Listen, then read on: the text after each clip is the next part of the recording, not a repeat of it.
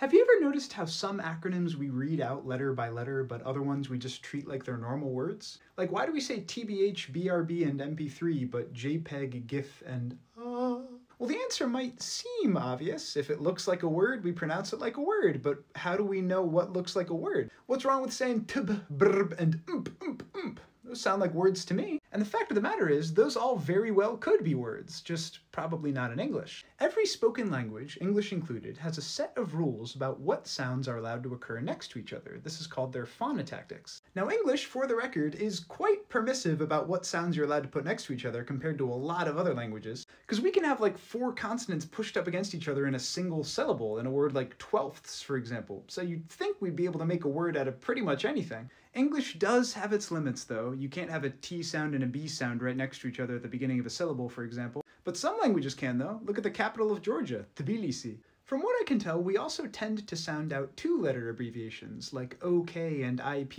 instead of AK and IP, for example. If I had to guess, this is probably just because there's not a lot to work with, and those short sequences are very easily misinterpretable. As a general rule, though, if the letters of an acronym occur together in such a way that seems to satisfy English phonotactics, they will probably be pronounced as a word. In other words, yeah, if it looks like a word, we'll say it like a word. Oh, and by the way, sometimes the acronyms that get pronounced letter by letter instead of as a whole word are called initialisms instead of acronyms. I should probably bring that up before someone else mentions it. You queem?